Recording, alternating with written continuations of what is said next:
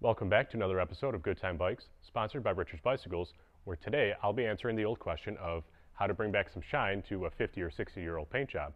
I'll go over the tools and materials it takes to make that happen, exactly how to do it, and also go over how to refurbish a chain guard and exactly what you don't want to do. And by the time this episode's done, I'll be one step closer to getting my Stingray back on the road. Now let's get started. Okay guys, first things first, we have our compound, our polisher with whatever head you prefer, microfiber towel, and finally whatever wax, quick detailer, or polish you prefer as well. And as for our compound, it's an actual compound. It's not a regular polish. So always read your labels, and notice mine says removes moderate below surface defects and restores gloss. So that's what we're looking for. We don't want just a regular polish because I have a lot of scuffs, scratches, and I'm looking to smooth that out and bring some glossy shine back. Next, for my buffer, I'll actually be using a pneumatic one. Do you need a pneumatic one? No, absolutely not. A battery-powered one can work just as well. And for this, I'll be using a foam head. They also make fleece heads, which are a little bit softer. You could use that as well. Now, before I get into this, it's worth mentioning that foam heads are much more abrasive, where a fleece head is a lot softer and not as aggressive. And the same thing goes for polishes or compounds. If you get a compound, you want to make sure it's a very light compound. We need to be worried about whether or not we're going to burn through the paint. If the paint on your frame is nice enough already and you just want to bring back a little more shine to it, then I would go with a fleece head and a polish. You don't need to use a compound in that case. If your paint is more like mine, where there's more oxidation, a lot of scuffs and scratches you're trying to get out, then in that case you'd use a foam head with a real light compound like I'm doing in this video. Regardless of the condition of your paint, it's always smart to do a test spot on the down tube underneath the bike.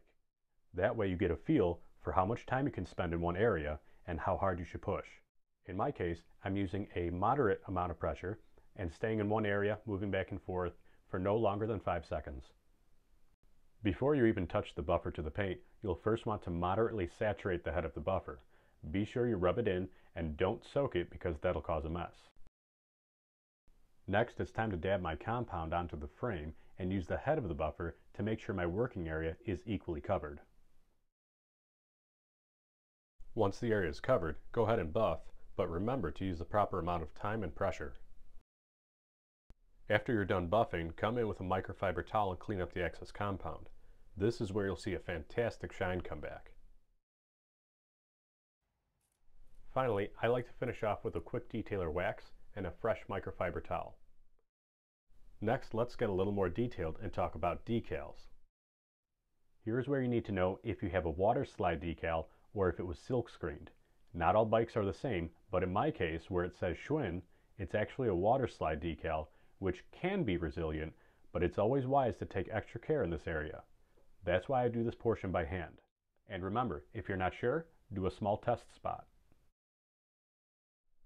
Okay, so here's a big one that surprisingly a lot of people actually don't know.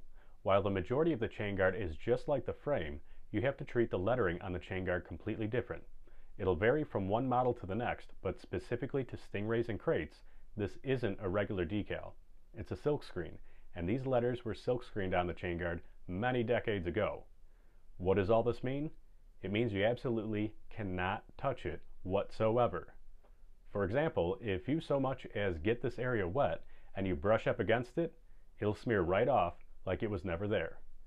So unless you're interested in learning how to silk screen, remember, don't touch it.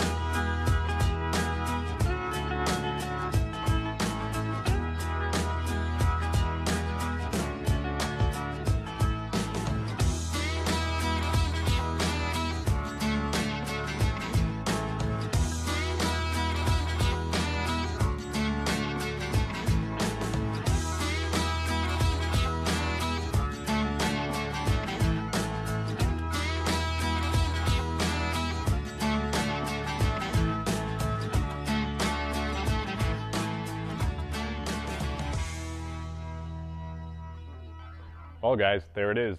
That's how I like to bring some high gloss back to an old frame like this, a 55-year-old paint job, and it really hasn't looked that shiny since 1966 when it rolled off the factory floor in Chicago.